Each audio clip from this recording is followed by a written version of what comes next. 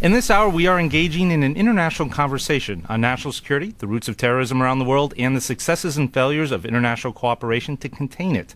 In a few minutes, we're going to be hearing from our Moscow and London bureaus. But first, I have in studio John Altenburg. He is of counsel at Greenberg Traurig, and where he actually specializes on contract litigation, international law, in the defense and homeland security sectors.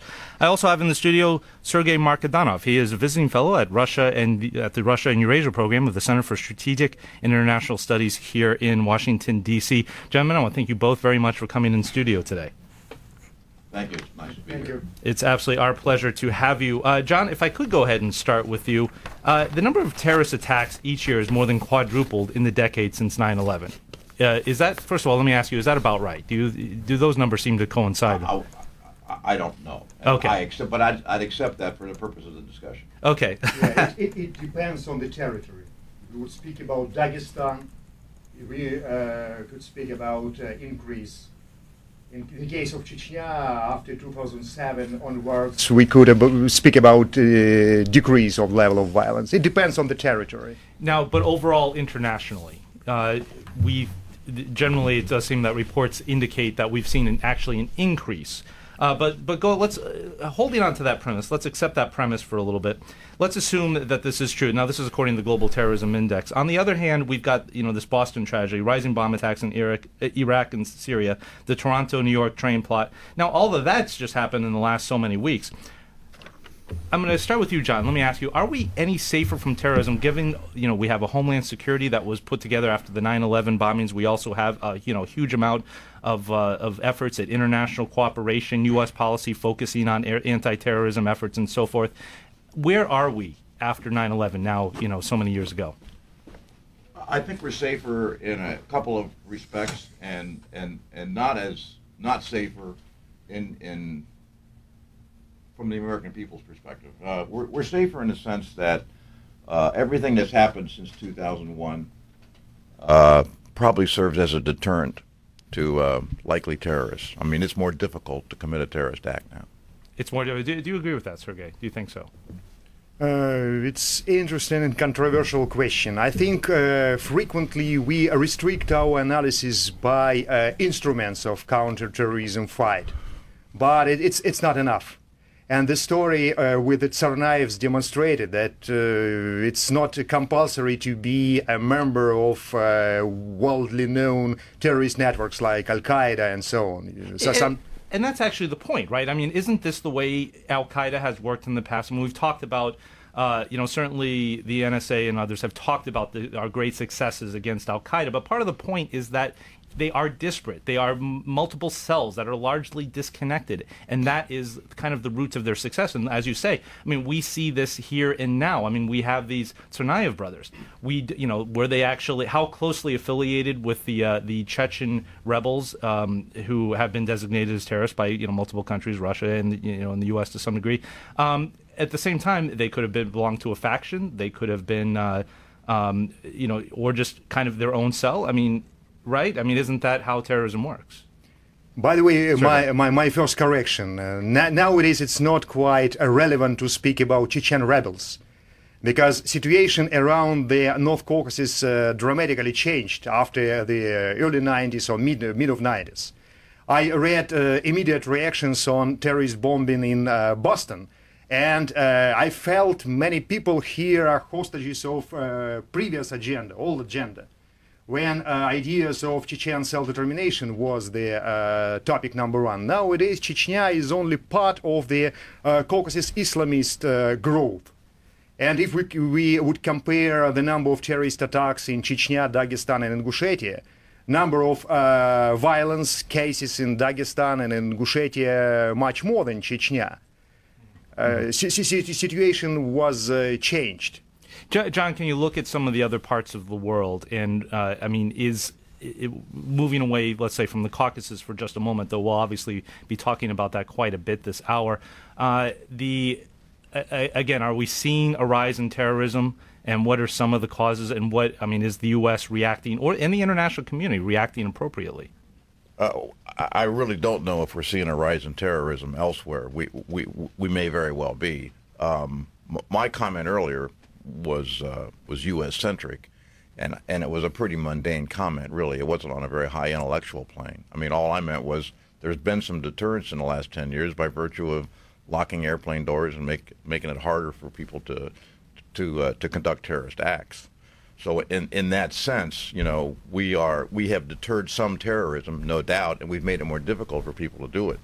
The third prong of that I alluded to was that, you know, we can't really be safe because it's too easy. I mean, you have to protect against everything, and a terrorist just has to find one weakness and do something there. What's surprising to me is that there haven't been more acts like what happened in Boston last week. Yeah, you would expect more, actually, because of how easy it was. I would, definitely. I mean, we saw, if you were here at the time, we saw several years ago when a couple of domestic criminals literally brought this whole area to a halt because they were, using sniper. Yeah, I mean, it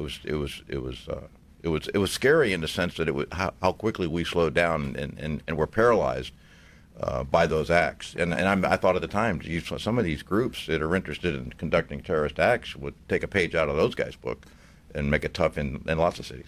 All right. Once again, that's John Altenburg. We also have in studio Sergey Markedonov. But I do actually want to go over to our Moscow studio where presenter Marina Jashi is holding on the line there. Marina, I do understand you have an expert there who can tell us a little bit more about the Caucasus themselves and kind of how that connects to what happened in Boston and terrorism around the world. Thanks very much, Carmen, for this. In fact, this is perfect timing. I just wanted to butt in and tell our audience there that we do have two experts who are ready and willing to talk about whether terrorism globally is on the rise or is it declining and what the trends are here. In the studio with me, I have our political analyst, Dmitry Babich, and Mark Sleboda, who's from Department of Sociology and International Relations at the Center for Conservative Studies at Moscow State University. Well, gentlemen, as we've just been hearing from our Washington studios there, the talk on the tendencies and trends in global terrorism, whether it's growing or declining, what can you say here? I mean, specifically bringing Russia into the context. I mean, some say that Russia has seen a dramatic decline in terrorist attacks in recent years. So what could the world learn from its experience? Well, I can speak from my perspective. If you go to the internet, you might notice that I wrote quite a few stories about Chechnya because as a correspondent of several newspapers, I traveled to Chechnya during the First War and then during the short period of the so-called Chechen independence. I don't quite agree with Sergey that you can divide the Chechen movement into Islamists, bad Islamists, and nice national Democrats. I think this is a mistake that a lot of U.S. media has been making, not only in Chechnya, but also now in Syria. You see how the media presents that among the rebels we have these nice nationalists and Democrats whom we can actually send arms. So who are we actually dealing with here, Dmitry? Well, right who now, is the major threat? I think from the very beginning there was a very strong Islamist streak in the Chechen rebel movement. That streak, of course, has grown. I agree with Sergey that now part of the Chechen Islamists migrated to Ingushetia or to Dagestan, or they prefer to commit their terrorist acts there. Also, these areas themselves, they have some homegrown Islamist terrorists. And I think that actually the world is becoming less and less safe. Because even if the Tsarnaev brothers were not connected to any specific registered international terrorist organization, I think it's not really important. And, my impression is that the U.S. government wants the situation to look like that, because that would make them less dangerous. The problem is that they were militant Islamists. They held these views. And now that thanks to the so-called Arab Spring, we're going to have at least 5 more Islamist states in the world. And now that, because of the stupidity of international press, a lot of Islamists in Syria get romanticized, just like the Chechen rebels were romanticized. Mm-hmm. We are going to see more and more acts like this because, I think the main surprise for the American public was the fact that these people were so ungrateful. Let's be frank about it. The American media supported the Chechen rebels. the bulk of it. I mean, the mainstream supported the Chechen rebels. So the Americans obviously expected the Chechen rebels to be grateful, you know. We are giving them refugee status. We're not giving up the so-called Chechen foreign minister, Mr. Akhmadov, to Russia. We don't honor Russia's extradition requests. So they're going to be grateful to us. Well, that's not the case, because these people are never grateful. So it's interesting to see how the tables reversed here. Well, I would like to actually ask you a question about the U.S. foreign policy in light of what happened, whether it's likely to change or not. You see, the U.S. started a military campaign in Iraq and Afghanistan on the premise that it needs to protect itself and it needs to fight terrorism, because this is where it saw the threat coming from. Now, in what way, Dmitry, or Mark for the matter, does the recent attack in Boston show that the U.S. current anti-terrorism strategy may not be as effective and as a result needs to be reviewed? Well, I think we can safely assume that the United States is not going to change its foreign policy in the Middle East because of a relatively small terrorist attack that is essentially domestically grown in Boston. But the roots of the terrorism, we can clearly see that Dzhokhar Tsarnaev has admitted to his interrogators in the United States that his principal motivation, that of him and his brother, was the U.S. hegemonic wars of invasion and occupation throughout the Islamic world. About the U.S. wars in Iraq and Afghanistan. Yes. But the question here is, are we likely to see copycat attacks now in the future from the people who share the same sentiment as the brothers did? It's not just a question of copycat attacks. I mean, they are not the first, and they will not be the last.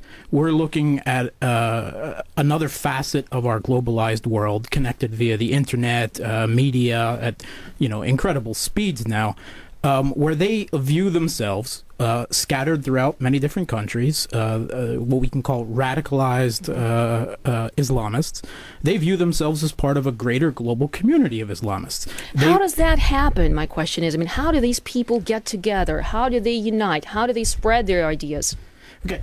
Because, we don't know yet. The investigation is still on. We don't know whether the brothers actually belong to any of the militant groupings. Some are saying that they were radicalized online. Yeah, I think that is the most likely scenario from everything we've seen from their communications via Twitter, YouTube, and so on. It doesn't require, terrorism doesn't require participation in an active cell. Terrorism now is an idea. It's an idea of a worldview that is under assault. People are self-radicalizing through forums, through internets. It doesn't require any kind of active training cell or anything like that. They view themselves as part of a global community in their world under assault, and they're fighting back in any which way they can. Is there any way we can fight them back too? I mean, is there any way we can actually counterweight their power, their influence? What can we do? Well, maybe it's time for me, Dmitry Babich, to say a few words here. I think that President Putin today, during his phone-in with the television and radio, he said that we should fight this danger together. But I am not sure that this is going to be the case, because we have the experience of 2001. Right after 9/11, there was a brief honeymoon between Russia and the United States. Russia helped the United States to topple the Taliban regime. But then, as the memory of that terrible terrorist act receded into the past, the United States returned to its old ways, viewing Russia as, well, let's put it mildly, not the greatest of friends. And I'm afraid it's going to be the same now. I mean, it's just incredible how the media easily forgets its own mistakes. For example, just today we had this news from that mother of the terrorists saying that they never killed anyone, that this was a setup, a conspiracy of special services. And obviously the American media views it as, not very seriously. Well, I remember how in 1999, the mainstream American media supported conspiracy theories about Russians themselves blowing up their apartment blocks. And how in 2004, after the school siege in Beslan and after the theater siege in 2002, you might get an impression from the American media that it was actually the Russian government who was to blame for everything. The terrorists were not to blame for anything. So I'm afraid in some time, when the memory of this terrible terrorist act recedes into the past, I'm afraid the Americans are going to return to the old ways. Mark, what do you think? Well, if I could go back to your original question of what can be done to stop terrorism. Now, we can see that this type of terrorism has obviously a global communications and character, but it also always has a local character and context. So there's no one single magic bullet to ending this type of terrorism. It's a tactic. All this has political, ethnic, religious, economic motivations that have to be addressed. The context is everything. Now, if we take a look at example of Russia in the Chechen Republic under Ramzan Kadyrov, we've seen a remarkable amount of success over the last decade in reducing terrorism and violence through a combination of an autonomous government and self-rule in the Chechen Ethnic Republic, a firm hand, which is obviously often single-mindedly presented as in the press, but we've also seen a huge influx of federal funds bringing jobs, reconstruction, even a United Nations Development Program award for Grozny, rebuilding education in universities, and I think perhaps most importantly is promoting the institutions and moral guidance of the traditional moderate Sufi Islam of the region. A lot can be learned from this local application, I think, to wider global Absolutely, trends. Mark, and we'll talk about it in more detail later as to what can be done to integrate different cultural and ethnic communities into one culture. But now, though, I'd like to go back to the 9/11 attack. We mentioned it briefly today, and since 9/11, the Boston attack is the biggest on U.S. soil. Our U.S. correspondent Roman Mamonov has spoken to some of the locals, and they believe there is some symbolic connection between the two there. Let's now take a listen to this. That's a very strange sign that just in 100 meters from this finish line here in the center of Boston is located memorial for victims of 9/11.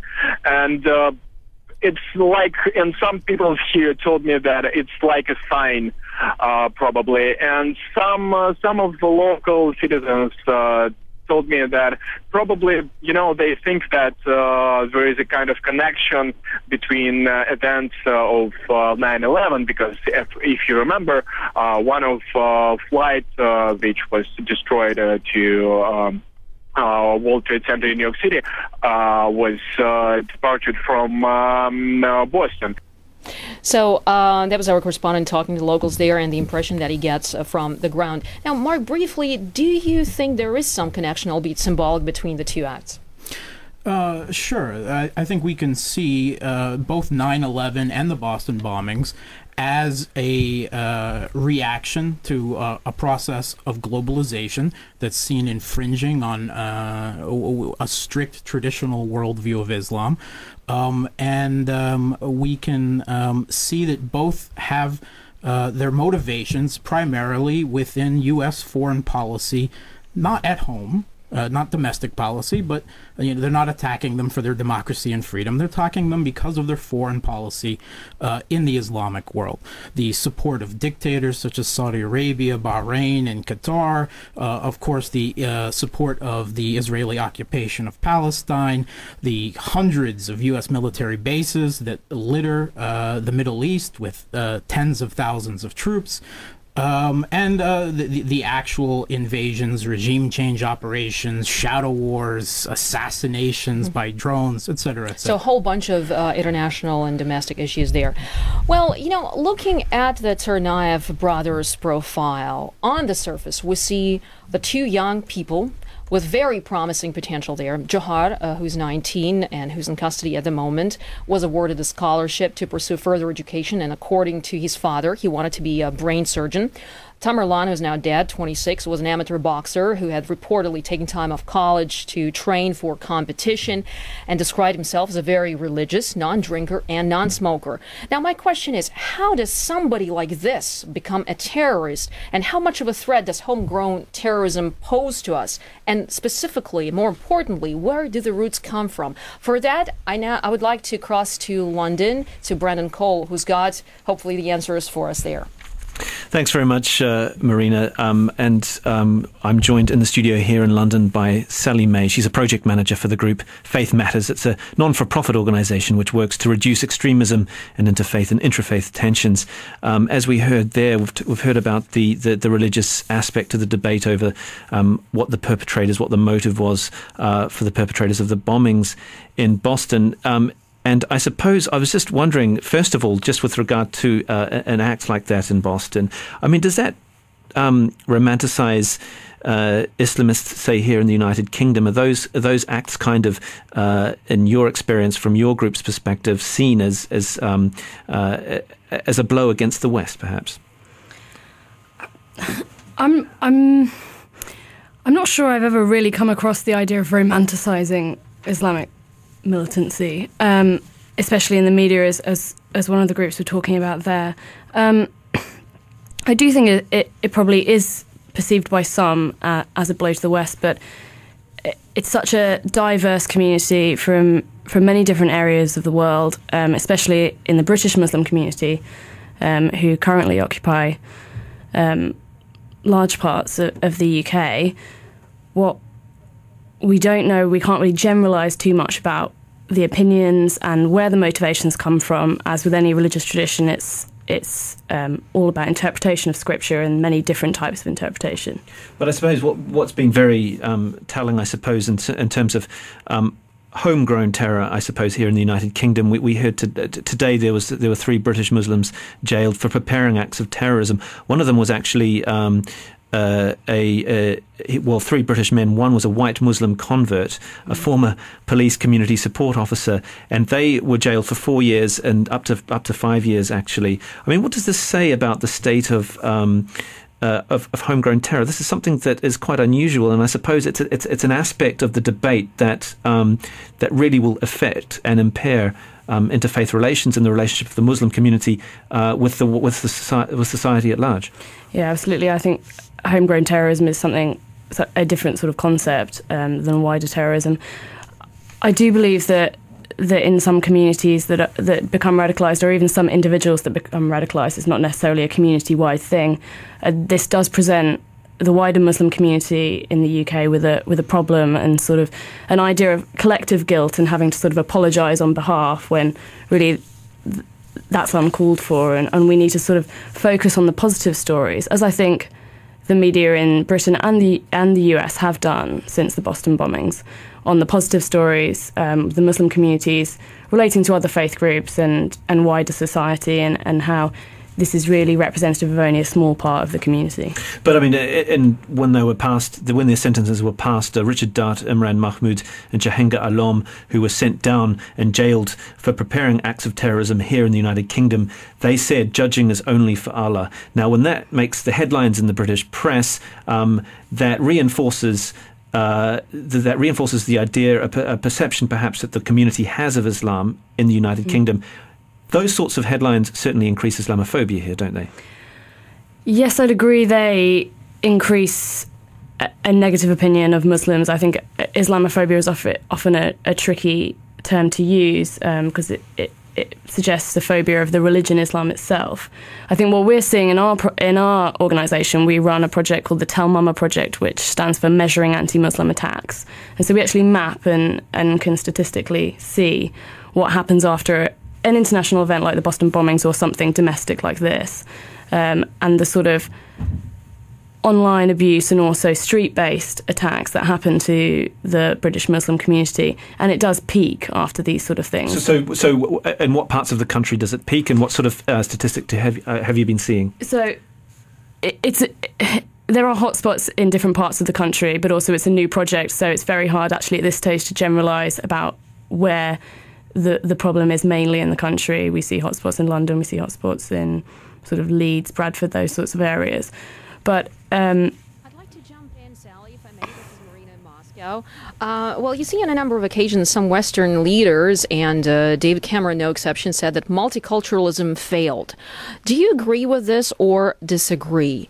I mean, to what extent can we actually integrate immigrants and first-generation Brits that are born to families who've immigrated from countries like Pakistan and others? I think we can do a lot better at integrating these communities. I do believe multiculturalism is still something that we should strive for, but to maybe leave behind the label, it's about educating ourselves better about other communities and other faiths, and in order to understand each other better and share in our sort of new British community, as it were, or our evolving British community, that we need to celebrate its diversity. And I do believe that these sort of attacks and stories and prosecutions do make that a sort of uphill struggle. But when David Cameron says something like multiculturalism has failed, that certainly is fuel, isn't it, to the anti-Islam lobby, I suppose. It's not perhaps the becoming language of a prime minister, but he perhaps has a point, doesn't he? I mean, he's talking about integration and the lack thereof. And we can, I mean, in terms of what we have here today, 3 British Muslims jailed for preparing acts of terrorism, 2 of whom have their roots in South Asia. That doesn't suggest any degree of integration, does it, if they see Britain as the enemy? Yes, I do believe that we can do better by immigration. I do believe that the government is in fact putting a lot of effort into better immigration and better community cohesion, and that sort of focusing on the communities themselves and how to bridge the barriers really better. But in terms Let's of now back ask to you, our Marina. colleagues in Washington. Yes, sorry, Brandon. Just wanted to ask the view in Washington, D.C., what's happening across the pond. I mean, we're hearing that the recent attack in Boston may actually, some politicians may review the immigration reform. So how is multiculturalism seen there, and how might that affect the immigration reforms in the United States? Thank you, Marina. Actually, I'd love to toss that question to John Altenburg, who we have in the studio. John, there is a lot of talk. Republicans, in particular, have been a handful of Republicans, notably Chuck Grassley, who've recently connected this immigration reform effort, saying maybe we don't want to move quite so fast. But how much of an issue is it? We've of course learned that the Tsarnaev brothers were here legally, and as you pointed out, I mean, really just about anybody could commit this. What do you think about this connection? I'm disappointed that the politicians are using this incident as a basis for opposing or questioning in any way immigration reform. We obviously need immigration reform, and I think that this the Boston incident really shouldn't play at all in immigration reform. So it's an obvious political move, and they're capitalizing on it for political purposes. It's very disappointing as a citizen. At the same time, there is obviously a need for immigration reform. Part of that does entail the proposals that we see does entail restrictions, better border patrols, that kind of thing, more restrictions on people who are actually coming in and overstaying their visas and that type of thing. Would that not be something that could potentially curb letting people like the Tsarnaev brothers, not necessarily obviously that we're here legally, but people from getting in who might actually be coming in to cause the country harm, perhaps even some of the 9/11 bombers? I think that immigration reform and appropriate immigration policy is all about having standards that you can meet and making sure you have accountability and predictability. And if you address those issues, then you can have an effective immigration policy. And it shouldn't be aimed to keep, it should be aimed probably to keep terrorists out, or people who want to do bad things in this country. But they don't announce themselves at the border. They don't say, "Hey, you know what? I'm here to make a bomb." And I'm not sure immigration policy should address that type of an issue. There are other ways to secure the borders and other ways in terms of security itself. Intelligence, for example. Exactly. I mean, we want to. But if you look at the FBI, there were people who responded who noted that even though Tamerlan Tsarnaev was on the FBI. He was something being watched by the FBI to some degree. They get, thousands, tens of thousands, maybe even such types of red alerts, red flags regarding different people. This one particular one came from Russia, and the FBI actually did talk to Tamerlan after he came back from the Caucasus. Is intelligence? Are we simply not putting enough resources in our intelligence efforts? It occurred to me when I heard the criticism from politicians that it may be a resource issue. It's interesting, and that's a euphemism. It's interesting that the people criticizing the lack of perfection, who are using their wonderful 20/20 hindsight, are the same people that couldn't pass a budget a year or two ago, and that are now in the throes of what they've brought on all of us, and they're the ones now demanding perfection from the intelligence agencies and the law enforcement agencies. Sergey, I want to toss this over to you because there's also been some criticism that it could be Russian Federation's and the U.S.'s frosty relationship, currently this frosty relationship that didn't allow for the maximum amount of cooperation between the two countries, and that might have had some impact. And on top of that, after the 9/11 bombings happened, we did hear, for example, Vladimir Putin say, "Hey, you know what? See, this shows you should have paid more attention to these what he called terrorists there in the Caucasus and so on, instead of this prior support." I mean, Americans do remember the Beslan, I think to the most degree, the Beslan school attack in 2004. But then, other than that, and other than some of the things that were going on in the 90s, it's not really necessarily on our radar because they haven't in the past seemed to be really directed at us. It seems to have been more of Russia's problem. Is that the wrong philosophy? Good question. I think the problem of US-Russian cooperation could not be effective if it would be selective. What we see on the American approaches, United States are ready to help the Russian territorial integrity, or maybe in 2010 Doko Umarov was included in the terrorist lists. In 2011, Caucasus Emirate was also included, designated like terrorist organization. But this topic is rather narrow, because it's impossible to effectively resolve the problem of the Caucasus beyond the other topics, like Middle East, in general, Syria in particular, Afghanistan, or some other topics. But as for foreign policy aspirations, the West, and especially United States, are not ready to understand the Russian concerns. Why Russia is so stubborn in approach to Middle East? Because there is an understanding that secular regimes like Syria or Egypt supported Russian territorial integrity and fight against Chechen separatism, radical Islamism, and so on. In the case of change regime and rapidly growing Islamization, approach could be very different. And many guys who are fighting now in Syria and Middle East could support more or less the growing Islamism within Russia. This is why we need to understand that the North Caucasus only is not a topic. Well, at this point, it's necessary to take into account the wider context. Yes. And let me briefly fix one misunderstanding between me and Dmitry. I didn't oppose good national Democrats to bad Islamists. I talked only on the development of discourses in the Caucasus. In the early 90s, the ethnic nationalism was the dominant discourse. It was not good, by the way. I wish to tell right now that since the first day of separatist project, and then when Islamism became a dominant discourse in the Caucasus, anti-Semitism and anti-Westernism has been a very serious component of guys in the Caucasus. Dudayev, Maskhadov, and then Islamists who replaced them as the dominant figures. Let's see statements of Doko Umarov and other leaders of the Caucasus Jihad. Anti-Westernism is a very important component. Anti-Americanism, by the way. All right. Well, Sergey, we are pressing. Exactly. Thank you very much. Time is pressing here, and I'd like to turn to the gentleman that I have in the studio with me. That's Mark Sleboda and Dmitry Babich. Dmitry, is there anything that you would like to comment on so far from what we heard in Washington, D.C.? Yes, and it's actually nice that we had this exchange with Sergey, because I think it's very important to explain. The Western media, when it divides, the Chechen movement into nice nationalist Democrats and bad Islamists, is making a huge mistake. Because I agree with Sergey. I actually interviewed Dudayev, and in a lot of his interviews, Dudayev was the first Chechen president. He was extremely anti-Western. And a lot of leaders of the so-called Chechen resistance were like that.